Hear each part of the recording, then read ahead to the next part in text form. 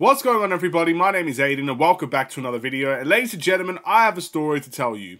Once upon a time, the Chicago Bulls ended up performing a miraculous comeback against the Memphis Grizzlies. It was such a fantastic game that brought all joy to the Chicago Bulls fans' hearts. And we couldn't thought we would possibly see it again anytime soon. And then one day the Orlando Magic show up, eager and ready to go, but with a little bit of magic. Get it? I get it. Do you get it? We ended up completing another comeback, ladies and gentlemen. It's the sweet smell of a comeback victory, and we ended up getting another win, this time at home, and being plus 500 for the first time in over 2 years. That's pretty incredible. I mean, I think it's about 2 years. Maybe it's a little bit over a year, whatever. But anyway, it's a long time since we've become plus 500. And I am very excited about that, ladies and gentlemen. Yes, it is still early in the season. We are only 5 games in, but it's 5 games to be really proud of, or at least 3 of them to be really proud of. The Bulls beat the Orlando Magic 102-99, and we're going to discuss it in this video. Before we get any further, if you enjoyed the video, you'd like to see more from me, feel free to drop a like, follow, and also subscribe if you are new, and let me know in the comments below your thoughts about the Chicago Bulls and their game today, and who is your player of the game overall. As I mentioned, we won the game 102-99. Now look, I'm going to say this first and foremost, before we get into the good stuff. I don't want to make a habit out of comeback victories. Now, as much as it is a great feeling, I don't want to be down 20 points every single game, because eventually you are not going to win those games. It's unsustainable. That's what I'm trying to say. Now, of course, when we get them, fantastic. Clap, be proud, be happy, live life to the fullest. But I think the next thing for the Bulls to do is to find a way to take control of a game earlier and not let it go. But I have to credit once again the mental fortitude of this Bulls team to be able to not give up in such dire circumstances and to come back and to will their way into the fight. This is a young team with that type of mentality. That means, in my eyes at least, it can only go up from here. And what's so beautiful about this team, and look, this is where I'm going to give credit to players that are no longer here. Guys like Caruso and guys like DeRozan. You know, nurturing these young guys to become really good players when we need them the most. Guys that are comfortable in very, I guess, close games. We had some of the closest games last season that it seems like we're doing just fine because of that this season as well. We're just in those situations. We've been there before, so we're able to execute in those dire stretches. Now, keep in mind, the fourth quarter was an absolute joke from both teams. I think it was like, what, 0 from 24 or something like that before any team made a field goal. It was a disaster. But ultimately, we still won the game. And we still performed when we needed to perform. Guys like Patrick Williams came in and had a fantastic second half and hit the big three that sent Orlando home. Josh Giddey, unbelievable for the Chicago Bulls. Zach LaVine came into it just a little bit. Vucevic with another strong game. Kobe White was really, really good as well. Our bench wasn't too shabby. I think we tied the bench points with the Orlando Magic. Io was really, really solid. So again, it was a really nice performance. Overall, was it a beautiful game to watch? No. I think you have to expect that when you face Orlando. Orlando is one of the best teams in the NBA defensively. And they've always been like that from last season. They are continuing to do that this season. They wear you down. They tire you out. They make you take dumb shots. They make you look silly offensively sometimes. But the weakness on their side is that sometimes they do the same thing in their own right. They don't have the best offense. And they don't necessarily really shine to the occasion. And you saw the collapse of the Orlando Magic in the second half, where field goal-wise, they were just absolutely horrible to watch.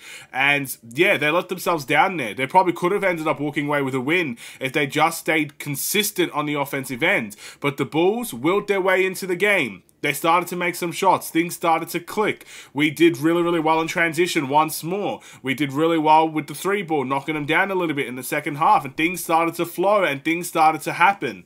But you don't get anywhere without the belief.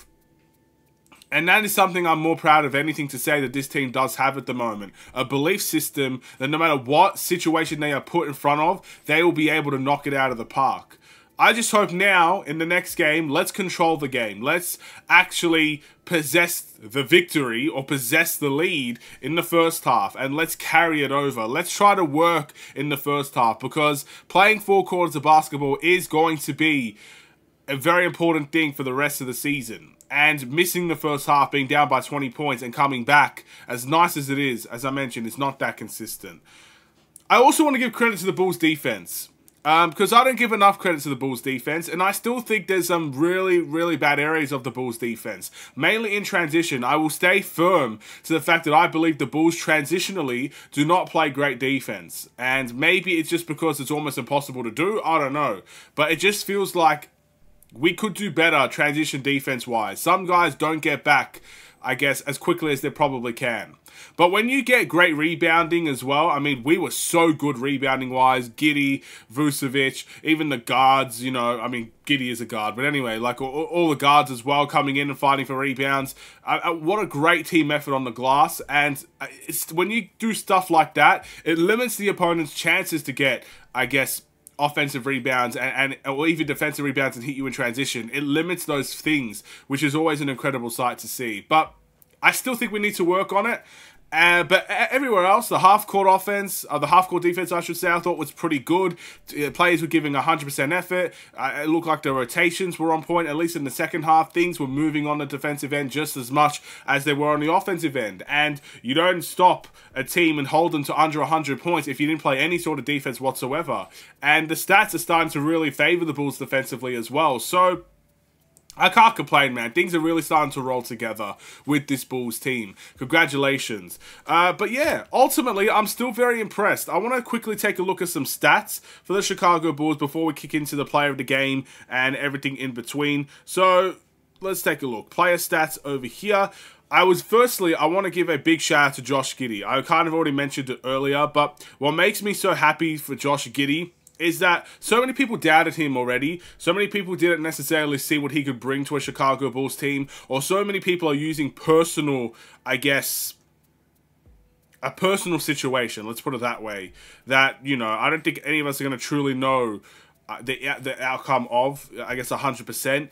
They try to use all that stuff against Josh Giddey, where he's coming out here and he's balling. Let's take a look at his stats. 20 points, 11 rebounds, and 5 assists, cracking into the double-double range, ladies and gentlemen. A 20-10 game from a guy that is known as a guard, maybe a forward from time to time, and he was very impressive in this game.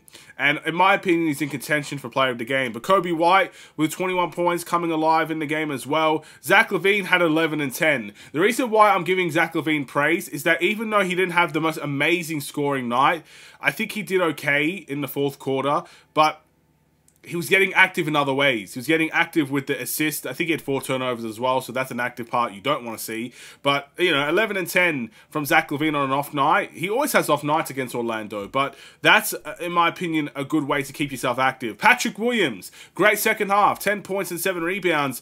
Again, made some big shots. 2 big threes in the third quarter, probably the biggest 3 of the game in the fourth quarter. I can't complain about Patrick Williams, nor will I. Vucevic, of course, we had the 18 and 14. Didn't make a 3 in this game. Was pretty solid overall. Again, super consistent this season has Nikola Vucevic been. Iowa 12. Impressive, man. It's just an impressive all-around game where we had to grind our gears for the win. And we did so. So it's good to see that we're also winning in different ways. I mentioned it in the OKC Thunder game that the Bulls need to find multiple ways to be the team. It doesn't have to be just three-point shooting, and it doesn't just have to be in transition. It has to be in multiple ways.